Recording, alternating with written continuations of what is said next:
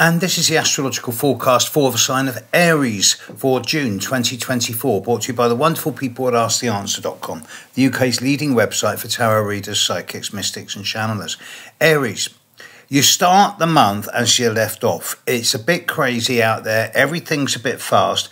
Although this isn't for all of you, it's primarily for those of you born on or after the 13th of April, because for those of you born on or after that date, Mars is still on top of your sun, in your sign of Aries, and will continue to be so until it leaves Aries, which won't be until about the 9th of June. So for all of you, the first 7 or 8 days of this month are likely to be faster than most other times. After this,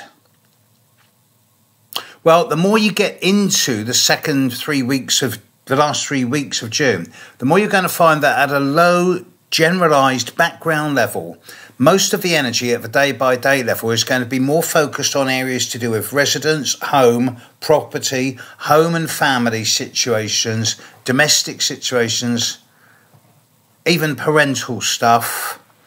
It's not extreme, but it's enough to make you think that, oh, I'm feeling a bit hemmed in, I'm feeling a bit restricted and limited. This is not enough that it's going to make you want to lash out and suddenly liberate or free yourself, but it is enough to suggest that as you get into the last 3 weeks of this month, you might be better off just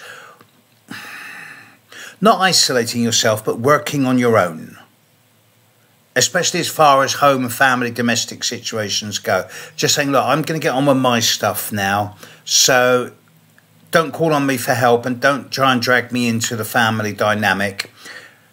It's best off if you can stay out of other people's issues as you get into the last 3 weeks of June. But the first week of June, the first 9 or 10 days of June, great time for actually making something happening for yourself, for initiating and launching something. Not so much a good time over the whole of this month for working with other people. So,